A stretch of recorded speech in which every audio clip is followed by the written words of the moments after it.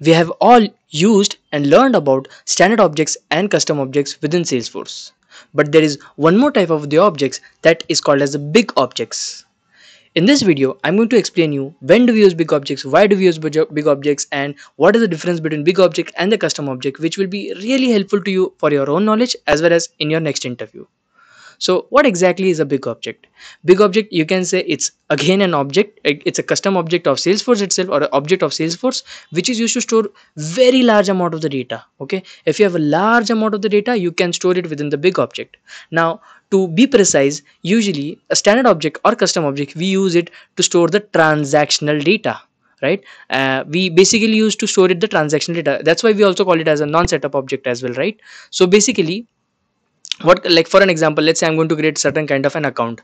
It's not going to be always there, right? I'm going to delete it, or tomorrow I'm going to change it, so it's going to be transactional data. On the other hand, if you don't have such kind of transactional data, but if you want to store large amount of the data which is not transactional, or it will be transactional after very large amount of time, that's where you can use big objects in Salesforce. Now, how do you create a big object in Salesforce? So let's go and create a big object in Salesforce. So first of all, log into your Salesforce org, and inside the quick object, go with the big objects. Search big objects over here.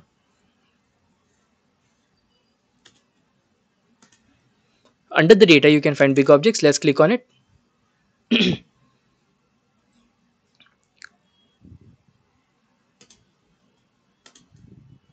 That is some issue. Okay. So now let's go and click on the new, and it's going to give me the name of the big object. Let's name it as my big object. Let's name it as my big object, and I'm going to provide the plurals as my big objects, and rest of the things is same. I will provide any kind of description if you want to. I can keep context sensitive help settings and all that stuff, and content name and in development and all that stuff. But in very simple term, it's just simply like a custom object that we create. Okay, let's click on save. Now, as soon as you create a big object, you can find one difference is that it's named as underscore underscore b.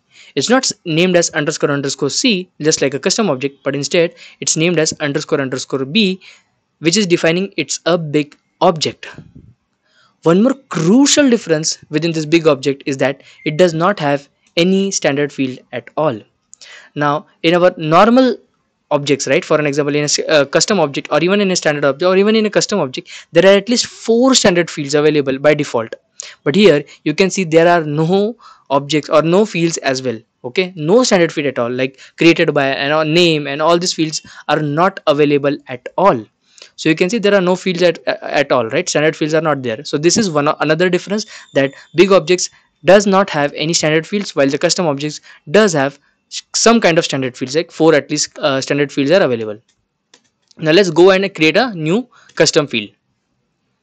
Now another difference that you can find is that there are very limited options while creating a custom field, right? You can create a lookup field, you can create a datetime field, you cannot create a master detail field, you cannot create a pick list field, multi-select pick list field, rich text area, or we can say rich text area type of field, right, where we can save the blob or the images as well. You cannot do it over here. So in very simple terms, you can add very simpler field, email, number, phone, and all that stuff, right? So you can add lookup relationships, but not more than that. You cannot add master data relationship or external object relationship or anything like that. It's going to be a normal lookup relationship. So let's go ahead and create a name field or text field named as name.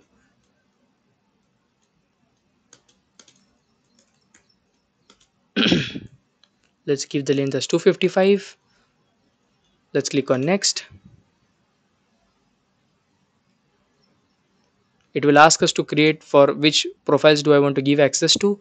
I've given to all of them for now, and let's click on save. So now our custom field is created. So basically the object is named as underscore underscore b, but the name field is named as underscore underscore c. So this is how you create a custom field.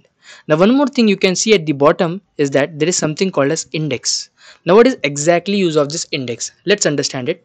First of all, let me go to the developer console.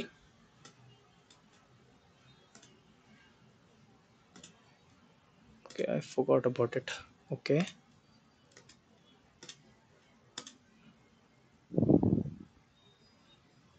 Right, let me query something from the big object. And can I see big object over here?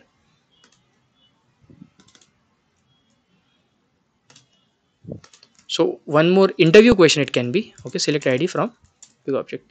If I'm going to go ahead and just query from the big object, it's not going to allow me. The reason is it's saying me that add indexes. Without indexes, you cannot query within the big object. Now, a very sensible answer for this question would be the problem would be that big object contains very large amount of the data. And if you're going to query that large amount of the data, right, it's going to create performance issues. Hence, big object prefers using where clauses along with that. So let's say I'm going to go and I'm going to add a where clause with the name field. So let me add where name underscore underscore c equals to is not equal to null, let's say, and let me execute it. It still does not allow me, right? It can say name underscore underscore c cannot be in a filter query call. So it's saying me you cannot query using you cannot query with where clause as name underscore underscore c. It's saying that, and the only reason is because you have not added it to an index. Whatever field that you are going to add under index, with that only you can query the records inside the big object. And the field that can be added to the index are nothing but the lookup fields. So let me add a lookup field right now, and I'm going to create a lookup relationship with the account object, let's say, or account.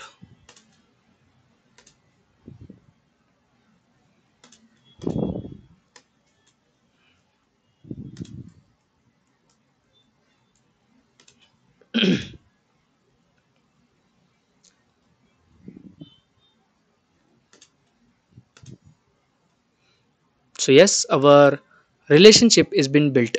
Right now relationship has been built, but previously if you would have saw, I did not get. Oh, okay,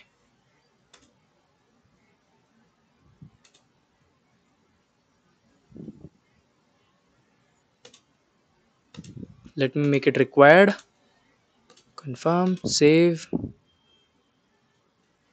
Okay, now as soon as I added a lookup relationship field and I made it required, then I got an option to add it as an index.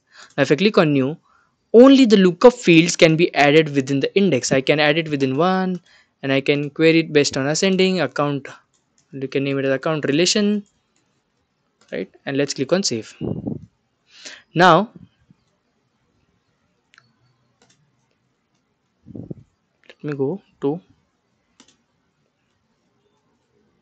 where is it?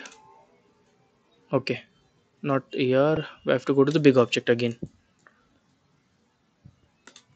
Now if I again go back to our big object, previously if you would have seen, I was not able to query based on name, but now I will be able to at least query based on account, because now it has been added to the index. Let me execute it. See, I did not get any records, but even I did not get any kind of error. Instead, if I was adding name underscore underscore c, it was throwing me an error saying that it cannot be queried, right? It cannot be filtered. So the basic use of this index is that it will allow you to write a where clause. These fields, whatever you're going to specify over here, will be used inside the where clause to query further. And the field that can be queried or that can be added to the index, let us add name as well. Let us make it required as well. Okay, let's check whether we can add name field as well inside the index or not. No, I don't think so we can. No, I don't think so. Lookup fields are only available. Okay, so if you want to add a relationship or if you want to write a where clause within the big object, it has to be within an index. It should be a lookup field and it should be required, right, on the database level. So then you can query it from the big object as well. Now next question would be, how can I create a record of the big object? So let's go ahead and, like just like a custom object, let's try to go and create a tab of the big object. Can we create a tab to add the records within the big object? Let's check it out.